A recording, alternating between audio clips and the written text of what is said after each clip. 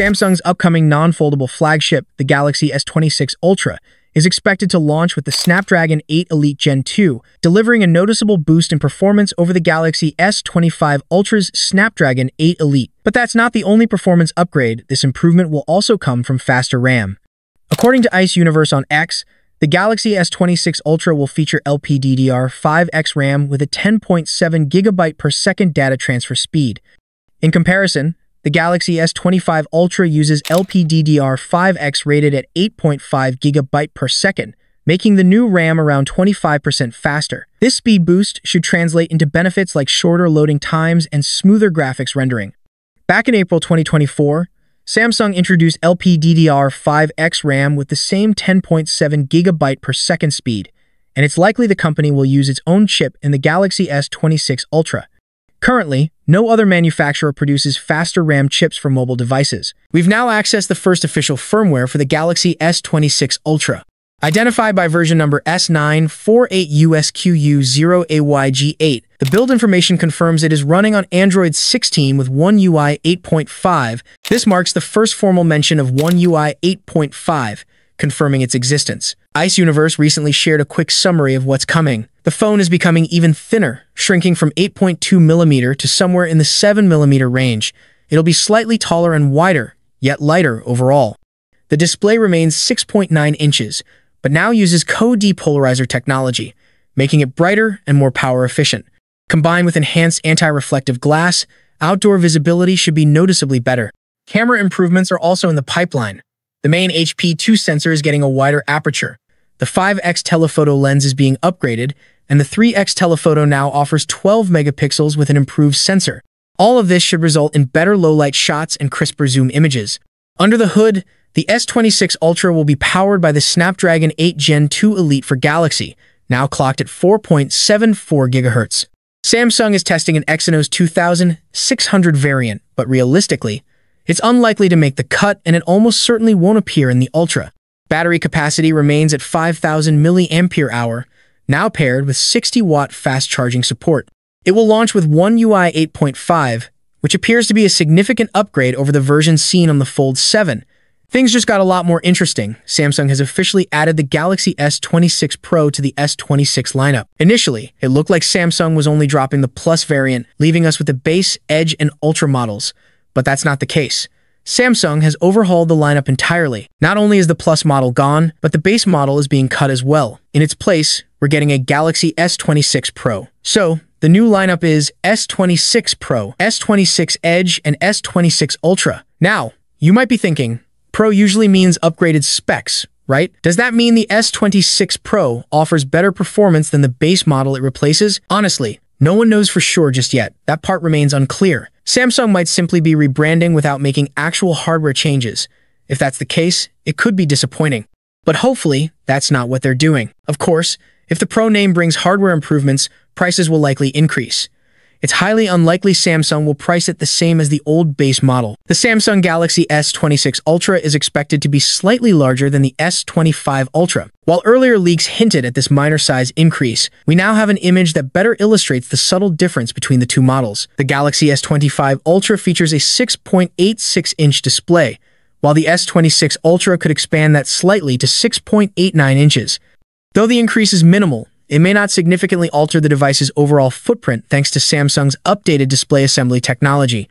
Tipster Ice Universe shared a comparison image on Weibo that highlights the potential size change. The side-by-side view reveals a slight increase in height, with a marginally wider design also mentioned by the source.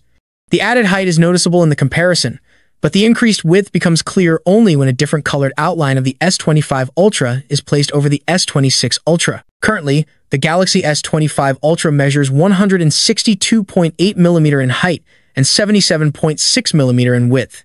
While the exact dimensions of the S26 Ultra haven't been confirmed, the visual leak suggests a modest increase in both height and width.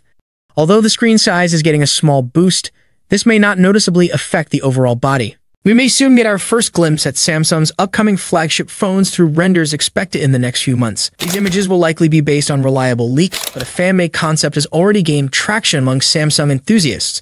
Many are now hoping the Galaxy S26 Ultra adopts this look. A Reddit user, /BJAL, shared a conceptual image of the Galaxy S26 Ultra, best described as a fan-made design render. It preserves Samsung's signature design language while introducing a refreshed camera layout that draws inspiration from the Galaxy Fold 7 and S25 Edge. The concept blends elements of the S25 Edge and Fold 7, particularly in the camera module. The creator placed an island around 3 vertically aligned camera sensors, leaving the remaining 2 sensors and the LED flash flush with the body, without protrusions. Reactions to the design are mixed. Some users appreciate the refreshed style, while others argue it strays from Samsung's traditional design principles. Still, many agree the idea is appealing, and not entirely outside the realm of what Samsung could eventually adopt. Regardless of Samsung's decision, this fan-made concept shows how striking the Galaxy S26 Ultra could look. Over recent years, Samsung has integrated design elements from its Galaxy Z Fold lineup into the Galaxy S series. The Galaxy Z Fold 6, for example, introduced prominent camera rings, a detail that carried over to the Galaxy S25 models earlier this year. Interestingly, the latest Fold device has moved away from those pronounced rings, reverting to a cleaner style reminiscent of the Fold 5. If that trend continues, the Galaxy S26 series could also abandon the large camera rings in favor of sleeker metallic ones with a sharper, more refined appearance. With emerging details about the Galaxy S26 Ultra following the notable AI and camera advancements in the Galaxy S25 Ultra, this upcoming model continues to redefine what a premium Android phone can be. It not only sets a new bar in hardware performance, but also signals Samsung's clear commitment to entering the era of AI-powered smartphones. The Galaxy S26 Ultra carries forward Samsung's recent minimalist and unified design philosophy, while refining key elements.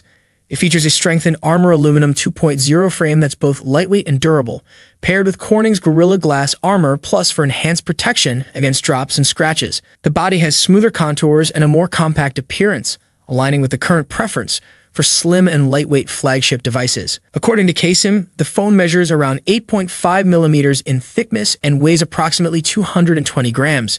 Thanks to an ergonomic build, it offers a secure and comfortable grip, making one-handed use over extended periods more manageable. Samsung's displays have always been a strong selling point, and the Galaxy S26 Ultra is no exception. It sports a 6.9-inch QHD Plus AMOLED panel with sharp 3200 x 1440 resolution. This results in crisp, detailed visuals where text and images remain smooth even when zoomed in. The display's peak brightness is expected to hit 3000 nits, a notable boost from its predecessor, ensuring excellent visibility even in bright daylight. The screen offers more accurate color representation, is HDR10+ certified, and delivers an immersive viewing experience. The rear camera module may see a bold redesign. The Galaxy S26 Ultra could adopt a full-width camera bar that stretches across the entire back, similar in style to what's expected from the iPhone 17 Pro models. This approach isn't just a visual departure, it also helps balance the weight of the camera system, minimizing wobble caused by lens protrusion when the phone is placed on a surface. Thank you so much for joining me in this video. If you enjoyed what you saw, don't forget to like the video and subscribe to the channel. See you in the next video. Peace out.